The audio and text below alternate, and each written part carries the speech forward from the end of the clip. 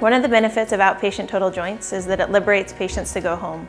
Patients don't want to spend more nights in the hospital than they need to, so this really lets people go home to their own comforts at home.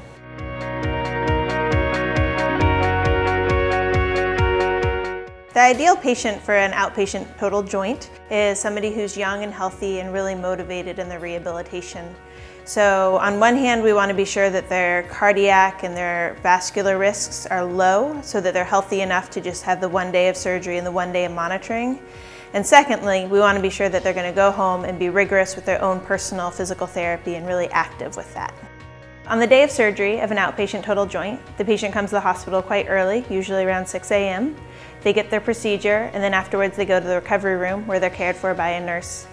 Once they're strong enough and feeling recovered from the anesthesia, a physical therapist will come and visit them, maybe once or twice. We'll be sure that the patient is safe to get up and get around with a walker or crutches, and once they've cleared physical therapy, they get to go home.